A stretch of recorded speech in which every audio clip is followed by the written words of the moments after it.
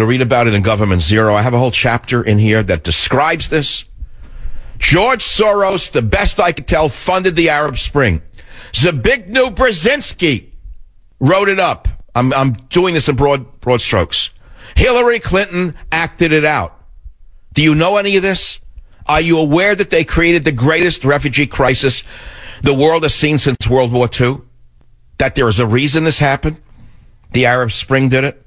And it's their hands all over this? That's what these hearings should have been about. Unintended consequences. Chaos in Libya. Flight to Kurdistan. EU Home Affairs Commissioner Cecilia Malmström, another good Swedish liberal, says Europe must offer safe and legal routes to asylum seekers. Rise of ISIS. On and on it goes.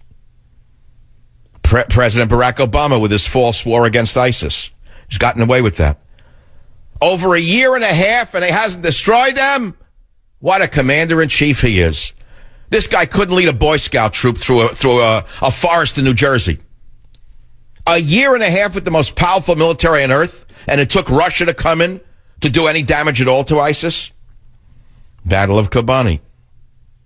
400,000 Syrian Kurds flee to Turkey. Italy ends Mare Nostrum. 800 migrants die on April 19th. Hungary is overrun. No, should I talk about Merkel? Merkel, who was invading her own nation? A madwoman invading Germany with people who will never adapt. Says her nation will offer temporary asylum to Syrian refugees. Temporary asylum. And what is she going to do when Syria is stabilized by Russia? Is she going to deport them? Or she'll say that that's illiberal of her? 630,000 illegal border crossings into Europe by October of this year. That's what's known. 630,000. That is the background for these hearings. And yet, not one of these congressmen brought this up during the Benghazi hearing. So I find it very suspicious that they have not done so. And as I said to you, it means that there's something going on between the parties. They worked something out here. Something's wrong with the picture. And they're covering up the entire refugee crisis, which is intimately tied in with the Benghazi hearings, yet it hasn't come up yet. So, look, I'll take some callers on this. I'll give away copies of Government Zero, which I'm going to do all of next week when the book hits the bookshelves on Tuesday. Those of you who are loyalists and want to send a message to the government media complex, I know are going to go out and buy multiple copies. I don't even have to ask you again. I'm not concerned about it.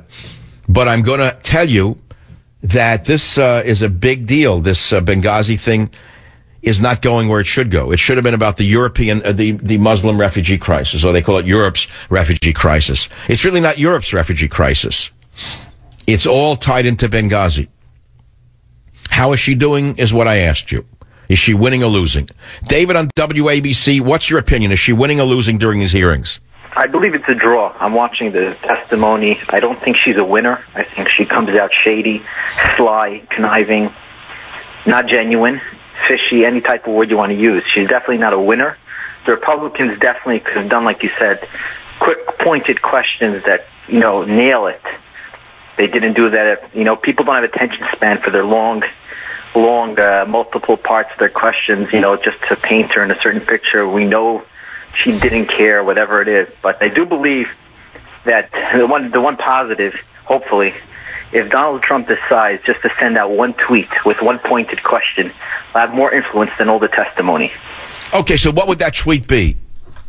Question you just posed right now before about the refugees makes the correlation. That will do more. So you're saying, so my tweet is more important than Donald Trump's tweet right now. He has a bigger audience, but what would that tweet be? Tell me what it is. I'll put it up on my own Twitter account. Go ahead, tell it to me.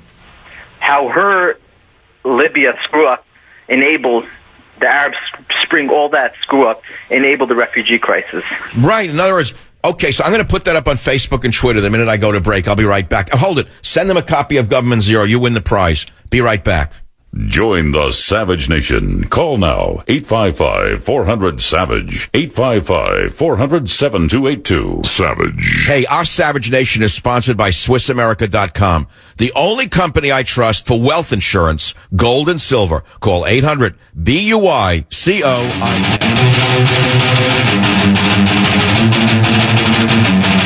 So as the last segment came to conclusion, a caller said he would have asked the one question that nobody asked yet today at this hearing. And that is, Madam Secretary, are you aware that your Arab Spring idea has led to the greatest refugee crisis in the history of Europe? And go quiet. Don't sit there and grandstand. Now, there are questions that were asked that were valid, but I don't think people care that much about the Benghazi thing per se. I think they should have broadened it. See, here's the problem. The hearings have been planned for 17 months. And the guys who put this together are still functioning in the past. There's not one question about Arab Spring Libya refugee crisis.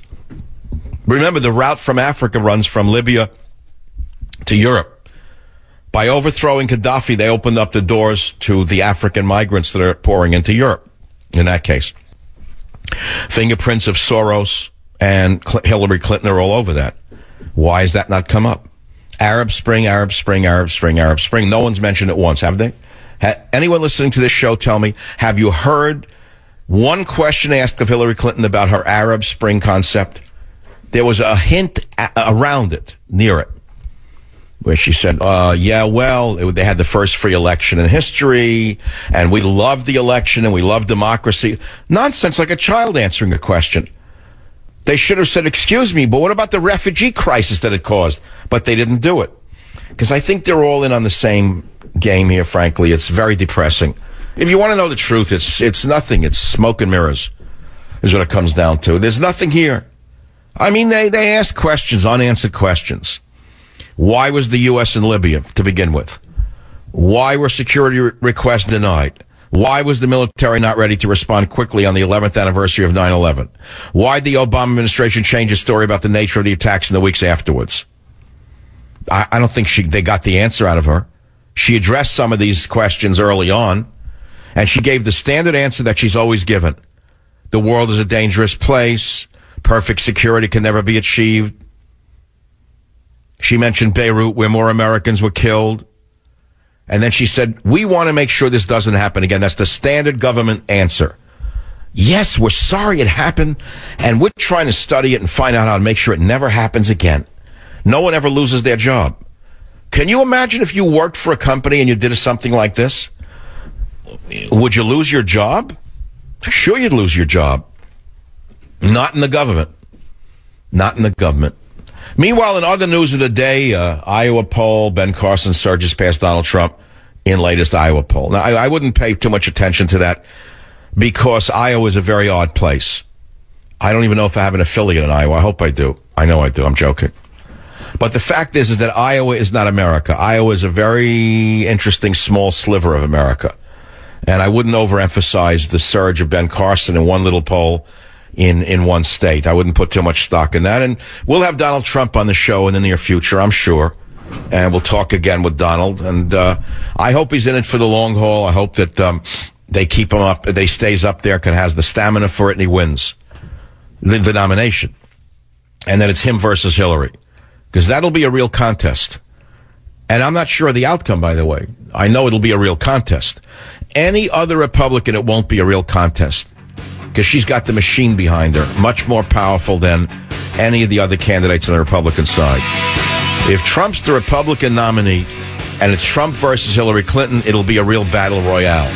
And after watching her today, I think it's going to be a very close call as to who wins. She is the smoothest liar I have ever seen in my whole life, which gives her the number one qualification for being the office holder of the highest position in the land. Join the Savage Nation. Call now, 855-400-SAVAGE, 855-400-7282.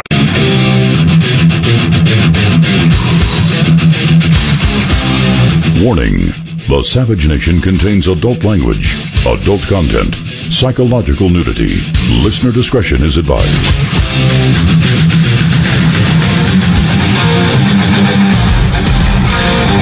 And now, America's most exciting radio talk show, The Savage Nation, home of unprotected talk, borders, language, culture. And here he is, Michael Savage. It is the Savage Nation. I've watched these hearings all morning, and I tweeted this today. Proves that she has the number one qualification to be president. She can lie with a straight face, can lie better than anyone on the planet, and keep the cat that ate the cream smile. I've never seen anything like this. She's out of communist China. She is such a skilled liar and rhetorician that she's suitable for the presidency of the United States post-Obama.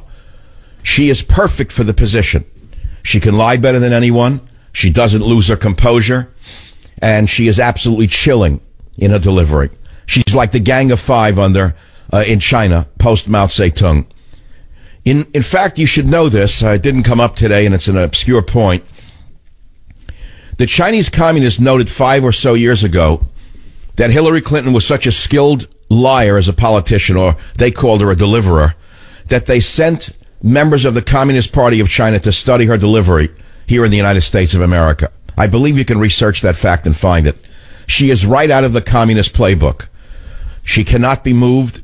And I would ask you today, if you've watched the hearings, here's a question for you. Do you think Hillary looks better or worse today? Do you think Hillary is winning or losing today? Because that's all that matters. The truth doesn't matter. The truth is gone. The truth is dead with Ambassador Stevens. We know what she did. We know that she paid no attention to him and the Marines who were guarding him. We know that he was whacked because he was moving weapons from Libya, meaning Gaddafi's stockpile, to Syria to give to the anti-Assad forces. That's not well documented, but it's documented well enough for people to conclude that that's exactly why Stevens was let to die. Now, I have another revelation for you on the show, which is this. I have the names of all the generals and admirals who were fired by Obama right after the disaster in Benghazi. I have all their names, and I am surprised that they were not called today, because none of them are in the military, to testify that they were ready, willing, and able to send aid and support to save Ambassador Stevens and those CIA and other contractors who were protecting him. They were fired right after Benghazi, and I figured out why.